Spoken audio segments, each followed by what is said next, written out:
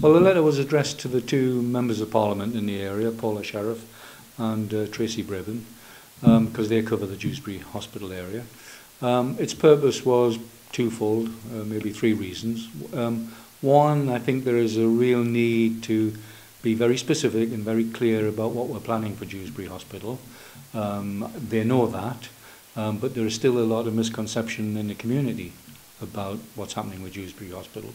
They are key people who have many contacts, many networks that we don't have. So using them in that way I felt was important, but being transparent and open about that so that the public knew what we were telling the MPs, that it was also apparent to them. So in one go, you're able to get that message across extremely clearly. So what are the plans for the hospital then? What is it that you wanted to outline exactly? Well, the plans for we've got 3 hospital sites. We're very fortunate in mid-Yorkshire in having 3 hospital sites. Everybody knows the way the NHS is struggling at the moment. The key issue is about expertise, the number of specialist doctors you have, number of nurses you have, etc., etc. So we have the advantage of using each of our 3 sites differently, making Dewsbury a much busier elective centre where patients can still go to A&E 24/7, can have routine operations done, day case work and so on and so forth. But with Pinderfield at Wakefield being the main hospital for non-elective emergency trauma work, where people need to stay in hospital. So the main change that's happening at Dewsbury is that we're reducing the number of beds, because the future work of Dewsbury won't need people staying in hospital. It's difficult at the moment there's been a lot of talk in this region about Huddersfield's A&E being closed as well. So it must have been even more important to make sure that A&E work is being kept going in this region, because it's getting a squeeze across the area as it is. I think, yes, but within that there are other challenges, and one of those challenges is about the public understanding what A&E is all about and what it's to be used for. You know, we do get 30 to 40%. Just before Christmas we had 40% of people turning up in the A&E with minor cuts, coughs and colds. Now, you know, and I don't want to try to stop people coming to A&E.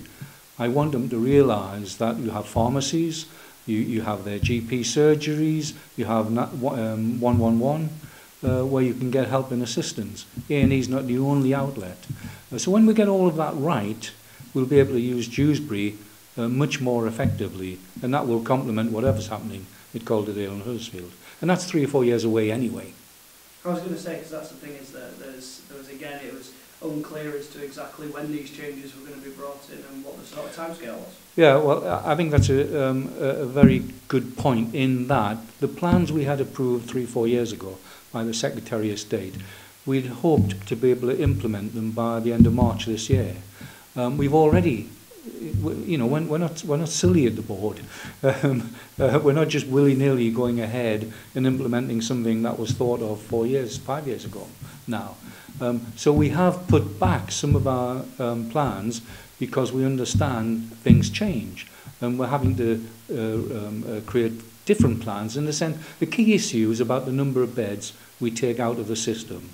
We're already beginning to realise that that will not be as many as we had thought.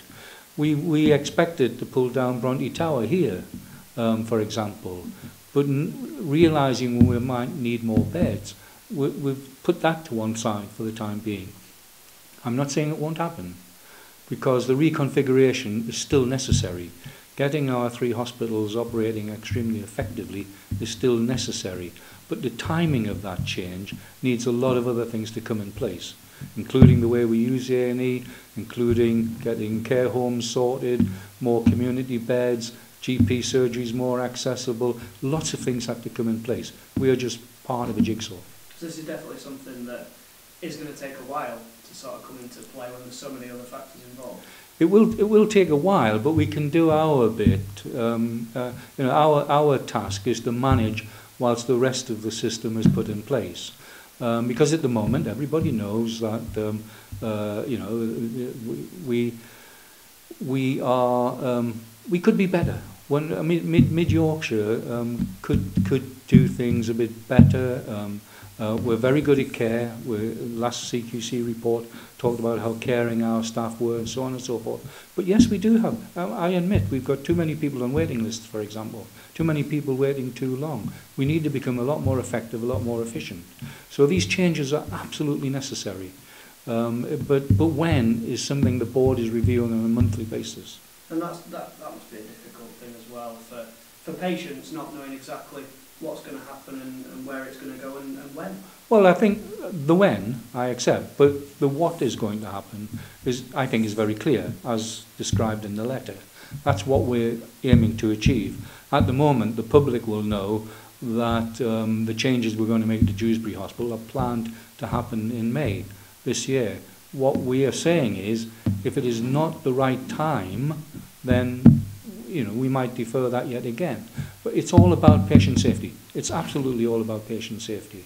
And the reason why, at the moment, for example, the way we operate Dewsbury A&E here will not change. We'll still have a consultant-led service. We will still have consultants on call through the night. That's exactly what we do now. It's those patients who need beds for a period of days that will be transferred to Pinderfield. So the basic A&E will not change. There's no date about changing that. People will still be able to come to A&E at Dewsbury as they do now. And that's been the key with the letter, is that it's yes. getting that message across and having that transparency there so that everyone can see exactly what the plans are. Absolutely, yeah, that's what it's all about. We want to, I want it to be very transparent, to say to the MPs, look, this is the deal, you're aware of this, we've briefed them, and this is what we're about. Here are our plans, open for the public. I'd like to think I'm nobody's fool in that I'm not going to promise MPs something and then do something differently tomorrow. This is an open commitment to the community of Dewsbury. Have you had any feedback from the MPs since sending the letter out? Well, I haven't had any direct feedback, and I'm meeting them tomorrow, but that's part of a routine meeting. It's not been set up as a result of this. We meet every other month with all of the MPs, so I'll see them.